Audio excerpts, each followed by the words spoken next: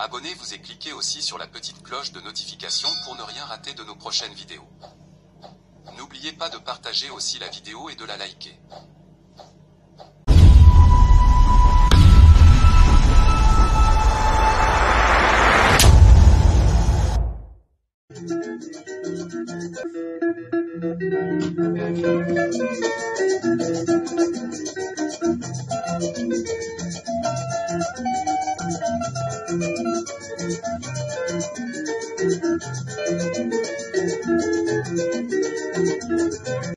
Bonjour, suivez Afro-Congo News Sport.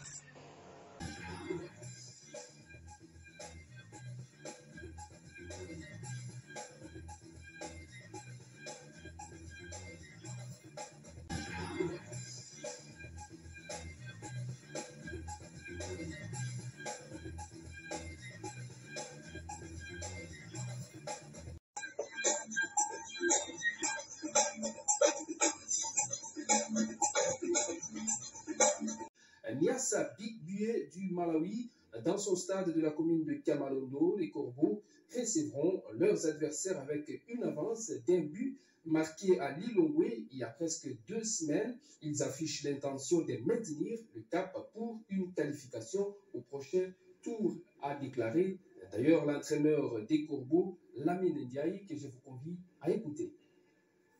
C'est vrai, parce que j'avais dit aussi qu'il fallait faire 2 grands matchs, 2 gros matchs pour espérer aller en poule. Je pense que la première manche s'est bien passée, malgré qu'on aurait pu faire encore beaucoup mieux si tu revois ce match-là. Mais ceci dit, on l'a mis au placard. Maintenant, il y a 90 minutes qui nous attendent demain, devant notre public, sur qui on compte énormément. Et je pense que les garçons vont finir le travail qu'ils ont commencé. En tout cas, on va jouer. On va jouer. Le premier objectif, c'est la qualification. Et si on peut y mettre la manière, on ne va pas se gêner.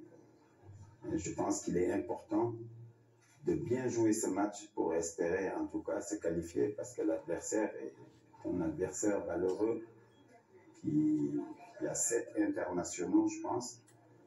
Et quand on sait qu'en Afrique, toutes les nations ont progressé, il faudra les prendre très au sérieux parce que c'est une équipe qui joue au ballon. Il faudra qu'on soit bon pour pouvoir se faire un bon résultat. C'est depuis quelques heures que Ndiaye, l'adversaire du tout-puissant Mazembe, est arrivé à Lubumbashi. Le club du Malawi annonce une mission commando. Il veut battre et éliminer Mazembe dans son propre jardin de KAMALONDO. Les visiteurs ont pris connaissance de la pelouse du temple de Bayangwena ce vendredi 29 septembre. Les signaux sont même ouverts, selon Michel Mbayou, notre confrère de notre télévision, qui nous propose ce reportage. Regardez. Au départ du Malawi, tout le monde ou presque avait déjà sa tête sur KAMALONDO. Ndiaye est aussi réputé depuis un temps par ses bons voyages. Les Malawites s'amènent à Lubumbashi pour se prendre les corbeaux, selon Calisto Passoura, entraîneur du club. En football, c'est possible, nous ne pouvons pas aller à la guerre en se disant qu'on va nous battre. Et quand on y va, c'est sûr qu'on va inculquer cette notion aux jeunes, de leur dire que vous pouvez le faire. Nous ne sommes pas venus en victime expiatoire. Si Mazembe devra attendre sa victoire, ils devront batailler pour l'avoir. Et on n'est pas non plus venu confirmer ou encore laisser les jeux à Mazembe. Cette fois vainqueur du championnat national du Malawi, les rouges et blancs sont plus adeptes du collectif, visiblement. Mais pour les corbeaux, rien n'est à craindre. Et Jean-Pierre Mouyela, président de section du Olomami, a assisté depuis le gradin pendant quelques minutes de prise de repères. On a suivi quelques minutes de leur séance de reconnaissance de terrain. Je pense qu'il n'y a pas quelque chose qui va nous effrayer ici. C'est vrai, c'est une équipe qui est quand même arrivée à ce niveau, mais pas pour arriver à inquiéter la grande machine du football qui est les tout-puissants Mazembe. Tout celui qu'on affronte, il ramasse facilement 4-0. Niassa va ramasser aussi 4-0. Niassa resté sur une prestigieuse place en finale de son championnat. Peut-être un morceau.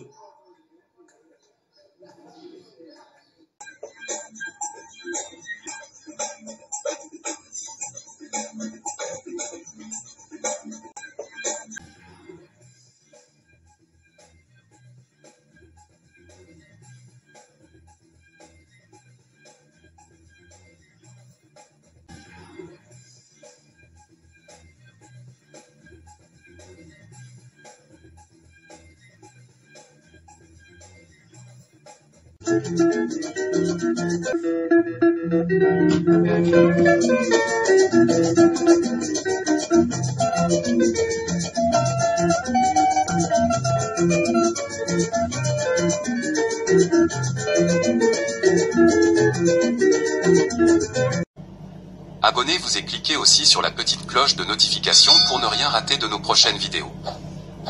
N'oubliez pas de partager aussi la vidéo et de la liker.